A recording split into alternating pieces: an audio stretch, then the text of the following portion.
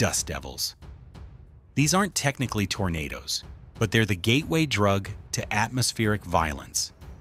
It's a scorching day in Arizona 2010. Families are enjoying a baseball game when suddenly, a column of spinning air no wider than a truck materializes on the field. It looks almost playful, a dancing spiral of dirt and debris. But this harmless dust devil is packing 60-mile-per-hour winds. Tents launch into the air like missiles. Bleachers topple. People are injured by flying debris, all from something that appeared out of nowhere and vanished just as quickly. Dust devils are born from heat, not storms. When the sun bakes the ground, hot air rises and begins to spin. They're the atmosphere's way of saying, "You think you understand weather? Think again." Before we dive deeper into nature's most violent phenomena, make sure you're subscribed and hit that notification bell. What we're about to explore gets progressively more terrifying, and you won't want to miss how these atmospheric monsters can literally rewrite the landscape. Trust me, by the end of this video, you'll never look at storm clouds the same way again. Landspouts. Now we enter true tornado territory, but these are the rebels of the tornado family. While most tornadoes descend from the sky, landspouts climb from the ground up. They're the bottom-up revolutionaries of severe weather. Colorado, May 2008. Farmers watch in horror as not one, not two, but over a dozen landspouts erupt across their fields in a single afternoon. Tractors flip like toys. Power lines snap. Dust clouds stretch for miles. These tornadoes don't follow the rules.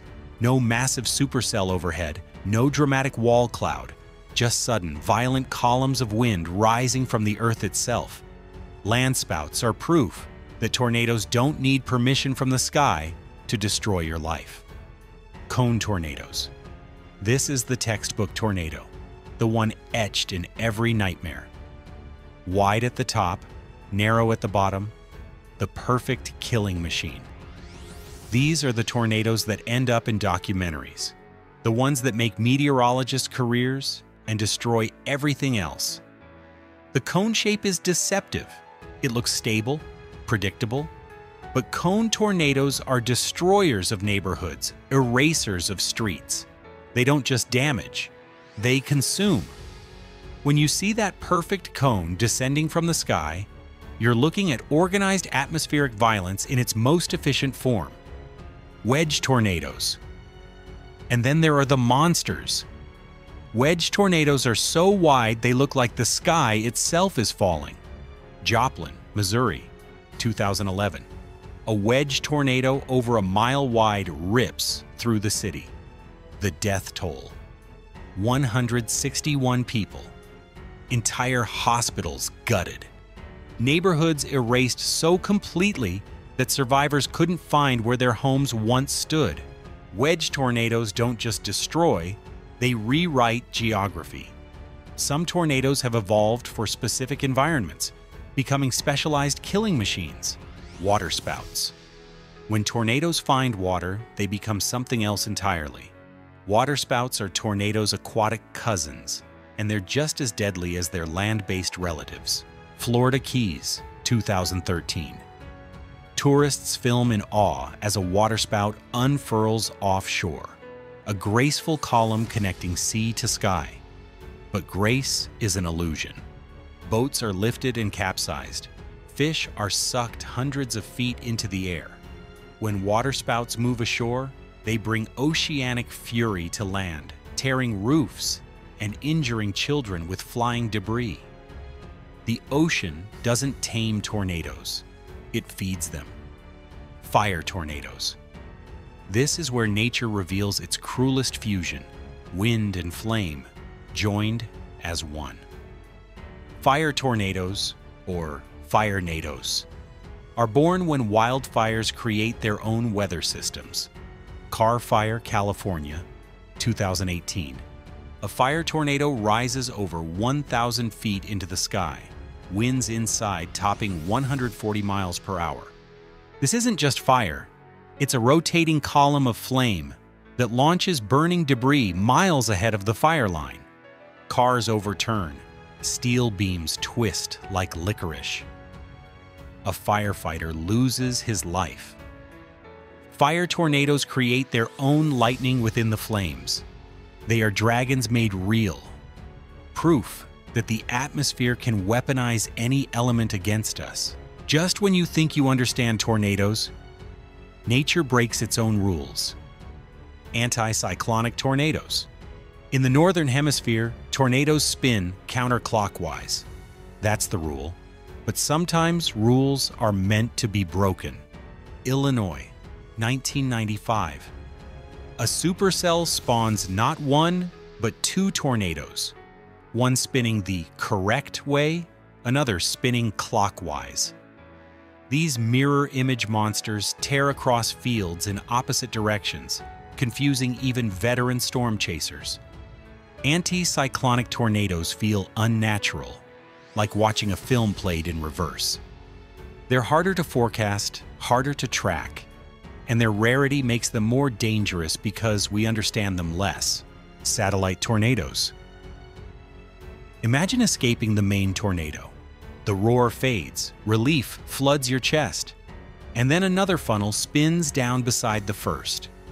Satellite tornadoes are the smaller vortices that orbit larger ones, like moons circling a planet of destruction. Moore, Oklahoma, 2013. A massive EF5 tornado rampages across the city, but it's not alone. Several smaller satellites swirl around it, doubling the danger zone. Schools collapse, subdivisions are obliterated. 24 lives lost. Satellites don't follow the same path as their parent. They strike from unexpected angles, turning survival into a game of deadly chance. Not all tornadoes are created equal. The enhanced Fujita scale measures their fury from EF0 to EF5, but each level represents an exponential leap in destructive power. EF0 to EF1, the beginners. These might seem manageable, but they're still tornadoes. EF0 snap tree branches and peel shingles. EF1 can flip mobile homes and shatter windows. They're the atmosphere's warning shots. EF2 to EF3, the destroyers. Now we're in serious territory. EF2 rip roofs completely off houses. EF3 reduce well-built homes to rubble piles. This is where tornadoes stop being weather events and become disasters. EF4, the obliterators. EF4 tornadoes don't just destroy buildings, they erase them. Well-built homes are swept off their foundations entirely.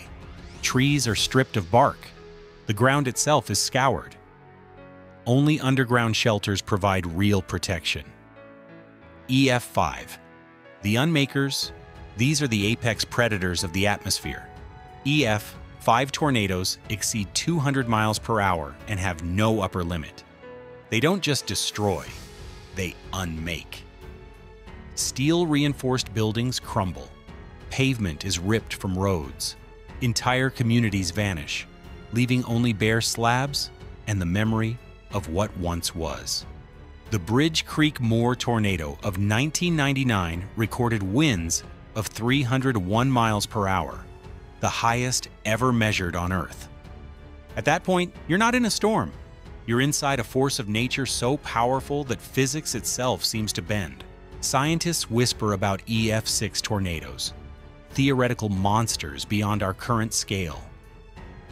These would be tornadoes so powerful they could displace anchored structures, rip pavement from roads, and alter terrain itself. We may have already witnessed them without recognizing their true strength. The tri-state tornado of 1925 traveled 219 miles and killed nearly 700 people. Modern analysis suggests it may have reached EF6 intensity, but we'll never know for certain. Some knowledge is too terrible to confirm. From dust devils to theoretical EF6 monsters, tornadoes represent the full spectrum of atmospheric violence. They're proof that our planet is not the peaceful blue marble we imagine, but a dynamic, dangerous world where the sky itself can become our enemy. The next time you see green skies and feel that unnatural stillness, remember, you're not just witnessing weather. You're seeing the atmosphere prepare for war. And in that war, we are not the victors. The sky will spin again. The question is, will you be ready? Subscribe for more explorations into the forces that shape our world, and remember, nature doesn't negotiate.